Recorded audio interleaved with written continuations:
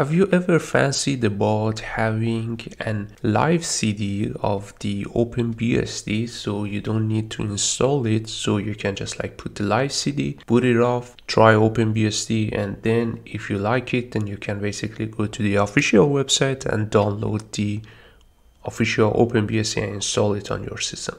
If the answer is yes, I have a good news for you. There are actually two projects, yet they are unofficial, that they put this effort to create a live CD of the OpenBSD so the end user can boot it off, play around with it. Today we are going to cover one only, as I couldn't actually get the another one up and running on the virtual box. So for that one I need the real hardware, which will be a topic of the upcoming videos, one of the upcoming videos.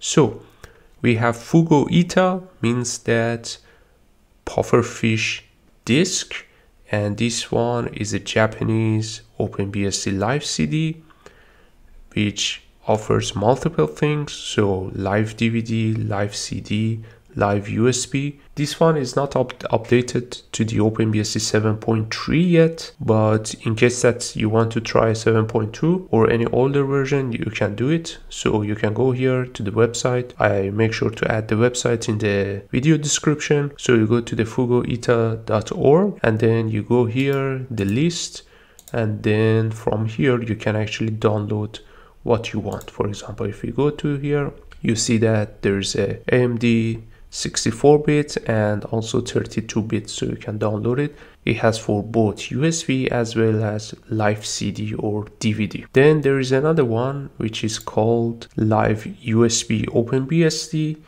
This one is not a live CD, that's why I couldn't get it up and running on the VirtualBox. This one is a USB thumb drive, and you need to basically write the image to the USB drive, but the size of the USB drive should be 64 GB to what I know. And these are the three flavors. One is the minimum version without X, so this one would be good if you want just to work in console. It has XFCE, which is fantastic, plus GNOME. So the disk size are small because they are the compressed one, but once you actually decompress or extract the file, you see that the file size would be around 64 GB. So these are the three images, and you can download and directly use dd command to burn it on a USB stick. Then you have a live USB, let's say running XFCE. So for today we are going to use FuguIta. As I mentioned, the VirtualBox is not working with the live USB OpenBSD. So let's bring up the VirtualBox here. I tried with the QEMU, but it was too slow and I thought that you guys would be bored, so I had to switch to Linux for this one. So let's fire it up. I configured the virtual machine already. It's a standard configuration, nothing fancy here. And then this is the boot screen. So let me try to see whether I can make this one a scale mode so you can see it better. Okay, so it's booting the normal OpenBSD boot process, but it will be a bit fascinating later on. So let's wait for it.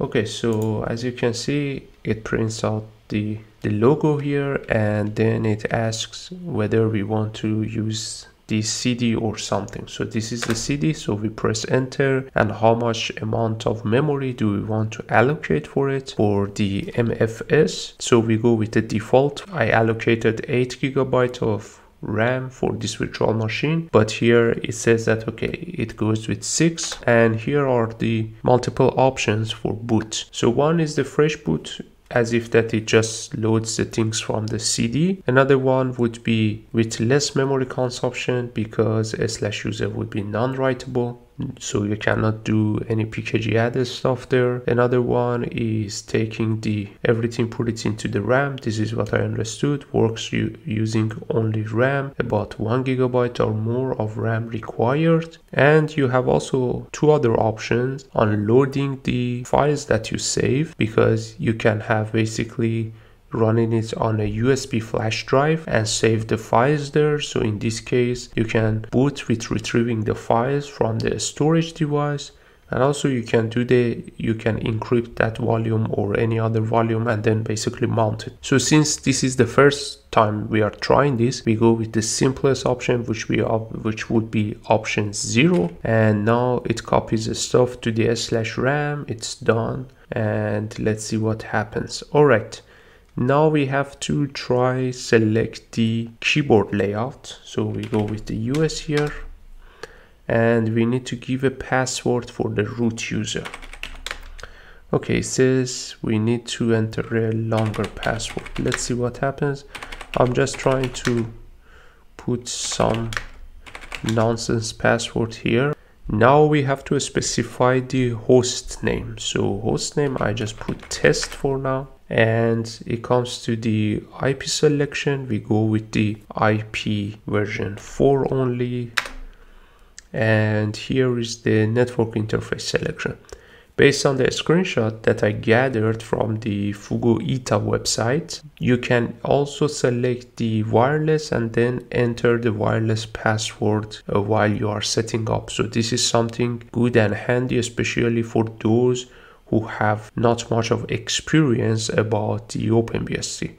Since this is a VirtualBox again, so it goes with the Ethernet. And okay, get the IP address automatically. And now we have the option to either go with the console or we go with the X window. It would be the normal X window that we have. Let's see what other thing it has done. Okay, so it's loading up and reordering libraries. All right, it should load right now. And now we see the beautiful XenoDM here. Okay, so let's log in. Okay, I had to log in with root. And let's go here. The screen looks a bit weird now because I scaled it, so please bear with me. So we can, for example, pkg-add, neofetch, htop. Alright, so let's do a quick neofetch here. Neofetch, and as you can see, so it is the OpenBSD 7.2, and we can do also htop in case. As you have seen, FuguIta provides a very convenient way to try OpenBSD on any system without installing it. However, if you have decided to install OpenBSD, go to the official OpenBSD website, download the ISO or image, and then install it on your computer. Despite the fact that I don't believe this Live CD has any malicious code embedded in it, you need to be very cautious and not, for example, install Firefox here and then open your banking. You need to be mindful of your security and not trust anybody. Not to mention that this one is bad. I don't believe that, but the first rule of thumb is that be as paranoid as you can when it comes to the security, especially you don't want to lose your hard-earned money unless you were a politician's son. Anyway, that's all for this video. I hope you enjoyed it. I would like to take a moment to thank Patreon contributors, Grog with $30 generous, Stellar Orbit with $20 generous, OpenBSD Maximalist, Alexander M, Hogarth Axcock, Monty, Russell Willis, and Seneca, OpenBSD Enthusiast, DM'd Liquid Mobius, and finally OpenBSD Curious, Ryan Woodford, and Sictor.